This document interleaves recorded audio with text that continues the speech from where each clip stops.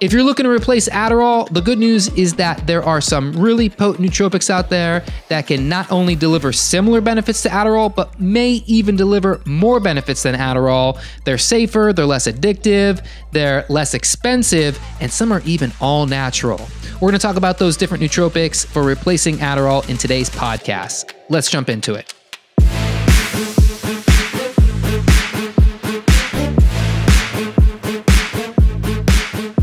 What is going on, everybody? Welcome back to the Holistic Nootropics podcast. My name is Eric, and I'm here to help you boost your supplement and nootropic performance.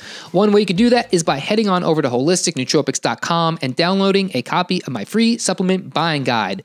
This buying guide will walk you through ingredient by ingredient on how to identify the junk being sold out there in the $100 billion industry to ensure that you only buy the best quality supplements and nootropics being sold today. Again, you can download that guide over at holisticnootropics.com. Also, if you are new to the Holistic Nootropics podcast, whether you're watching this on YouTube or one of the audio platforms, please remember to subscribe. That way you don't miss out on any future podcasts that we release. And if you are enjoying what you're watching, if you're watching this on YouTube, give the video a thumbs up, leave a comment down in the comments below, and we'll continue the conversation there. If you're listening to this on audio and you're enjoying what you're hearing, head on over to Apple Podcasts and please leave the podcast a 5-star review because it helps us show up more in the algorithm so that we can help more people who need this information. Okay, let's jump into today's podcast, all about the different nootropics that work great as Adderall replacements. So why are we even talking about this in the first place? Well, anybody who has used Adderall or has kind of kept up with the news surrounding Adderall knows that Adderall, there are some problems that come with it. You know, sure, it can be great used acutely in the short term for people with ADHD is specifically what it's used for. It's given to kids, it's given for adults, for adult ADHD, and it has been proven to be effective because what it does is it just blows your brain up with all of this, dopamine because it is an amphetamine.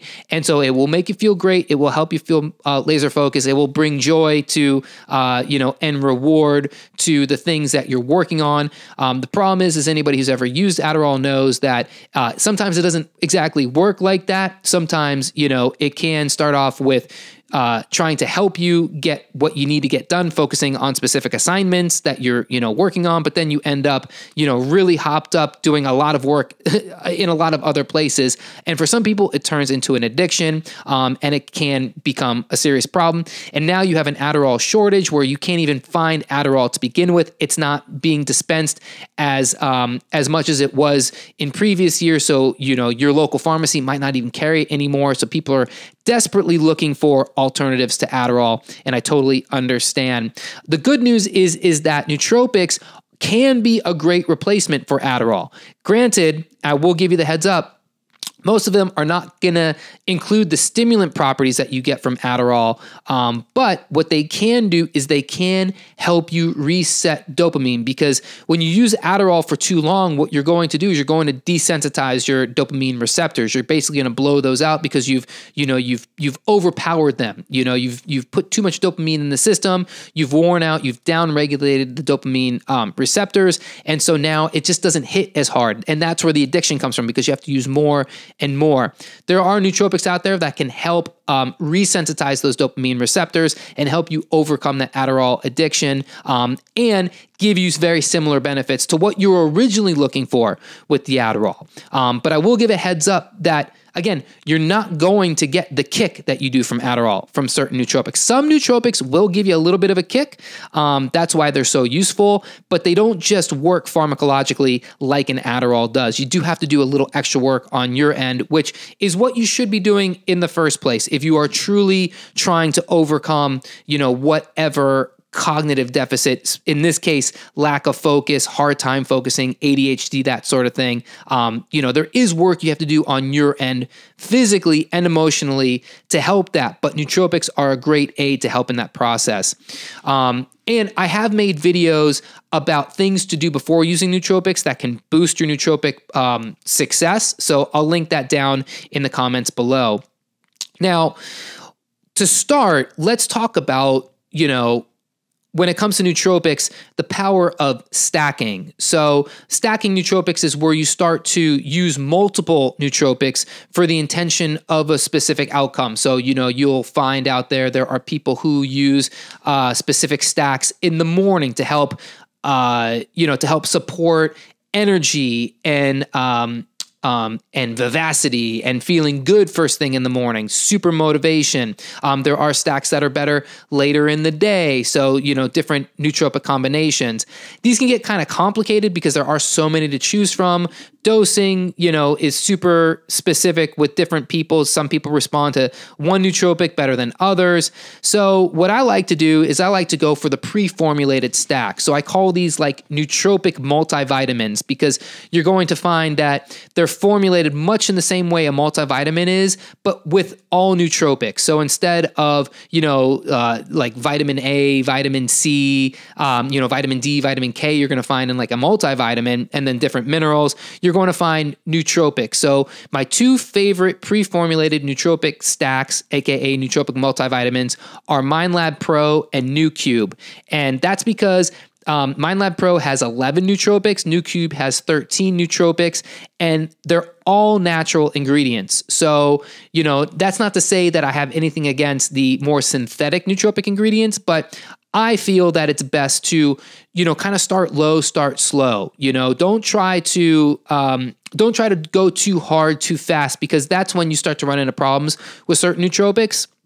So I think a good blend of natural nootropics you get in these can be super helpful. In fact, I use them myself, and I find that they can be very, very helpful, especially when it comes to boosting focus, especially when taken earlier in the day. So both of these are going to include things like choline, which is, your brain's natural that's your parasympathetic nervous system and your brain's kind of currency for energy. So the brain is using a lot of acetylcholine to, to boost things like memory, neuroprotection, focus, mood, to clear away brain fog, just to get your brain really going. It needs acetylcholine. And so choline is the precursor to acetylcholine. And then both of these stacks give you different herbals like Bacopa monnieri, Rhodiola rosea.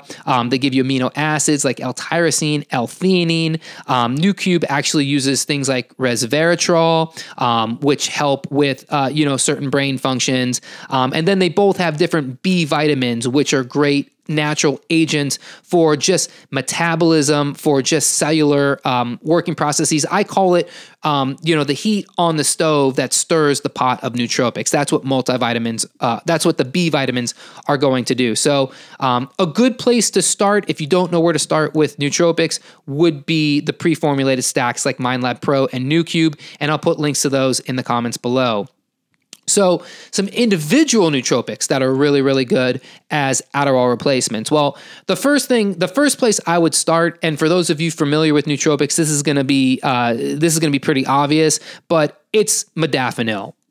By far. Modafinil is really the number one Adderall replacing nootropic. That's because when you put them head to head, their effectiveness is very similar. In fact, while Modafinil is not specifically designed and approved by the FDA for ADHD, it's a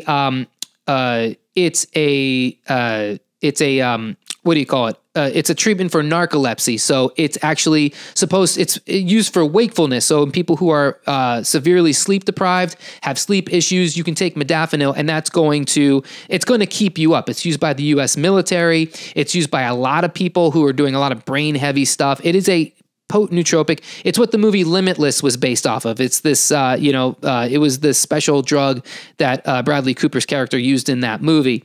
The thing about Modafinil is you need a prescription for it. So for some people, getting Modafinil can be a challenge. You don't want to go to a doctor, and some doctors won't prescribe it because they're not really familiar with it. Although I will say, after doing a lot of research into Modafinil, it's a very safe compound to use. It does have its issues with potential overuse, but it does not have nearly the level of addiction that Adderall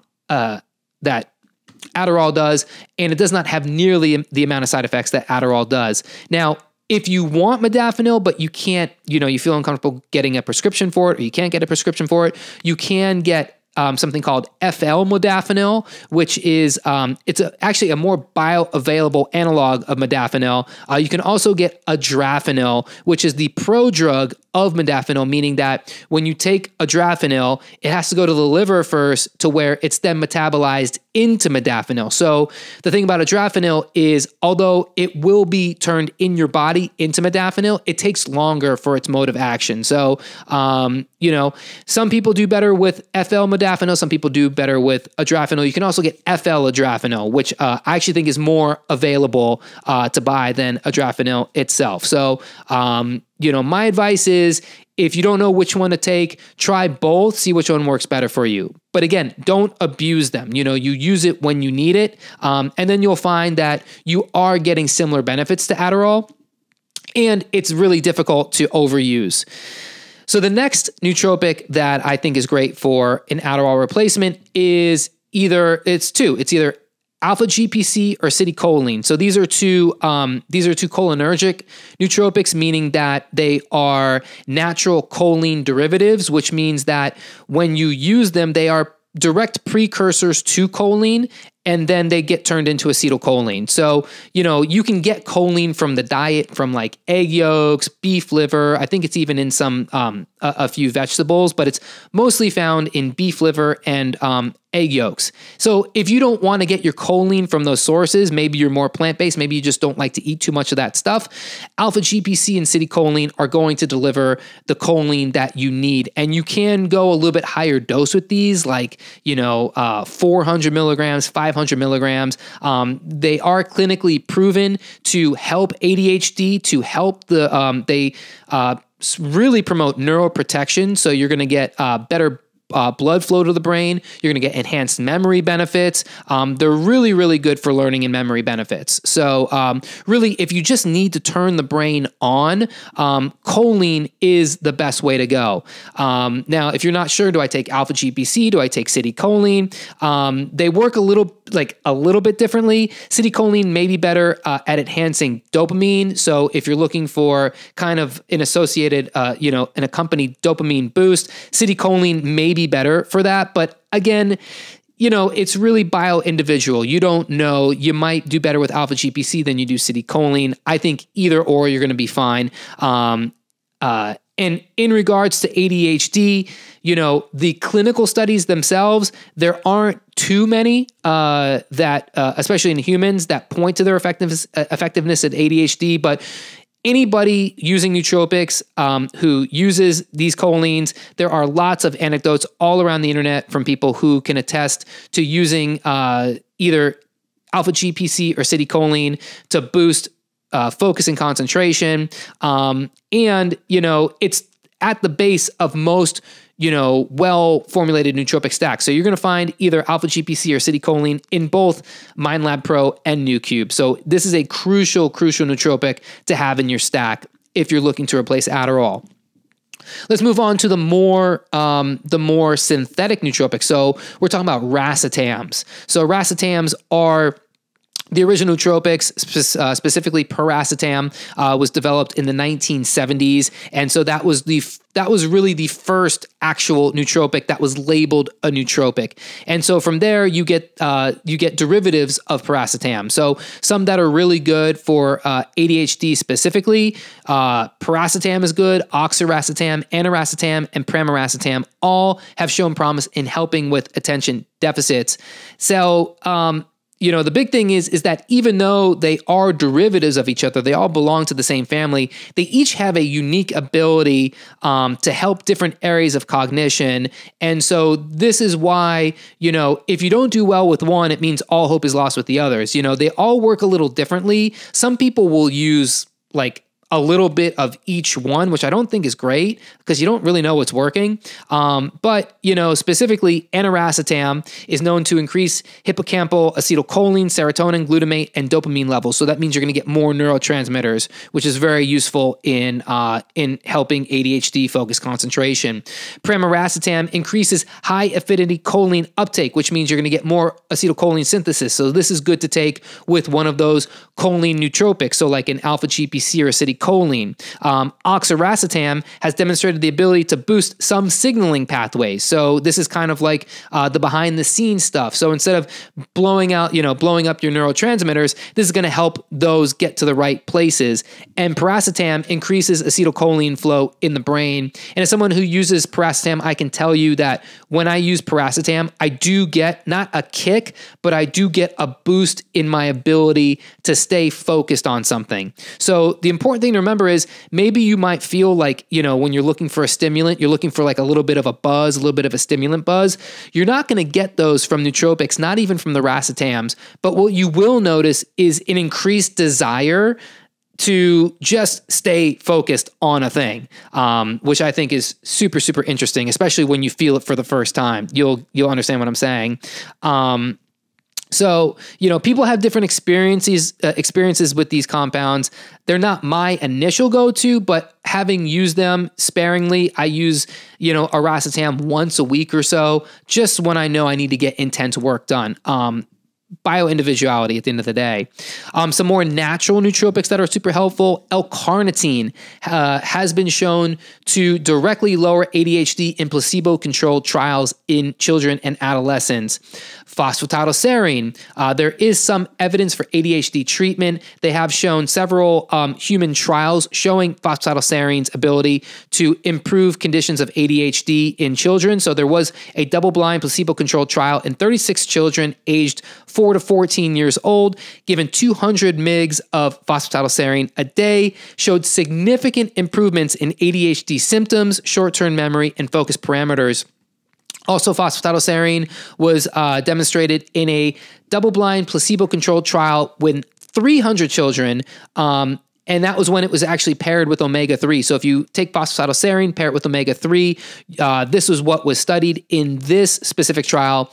In this trial, 150 kids took the PS-O3 combination for 15 weeks, saw significant benefits, and then they took the 150 kids that were on the placebo, gave the PS-O3 to them for 15 weeks, and then they saw the ADHD improvements. And that was all versus the placebo. So the kids on the PS-O3 saw significant improvements, whereas the placebo kids did not. And then they took the placebo kids, put them on the phosphatidylserine omega-3 dose, and then they saw ADHD improvements. So you also see ADHD improvements when, in magnesium and vitamin D. So you can use these separately, but they have been studied together specifically to show the improvements in ADHD symptoms. So that is magnesium, vitamin D. And with magnesium is just a good one to take anyways, because it helps modulate the neurotransmitters and work synergistically with most everything else. So